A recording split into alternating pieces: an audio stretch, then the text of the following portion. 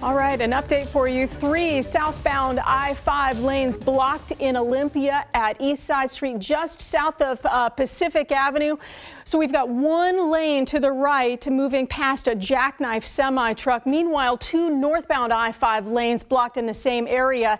And Washington State Trooper Jonna Batiste confirmed that this semi-truck was carrying chickens, live chickens. So now we've got live chickens running all across I-5 in Olympia as if it wasn't a challenging situation enough.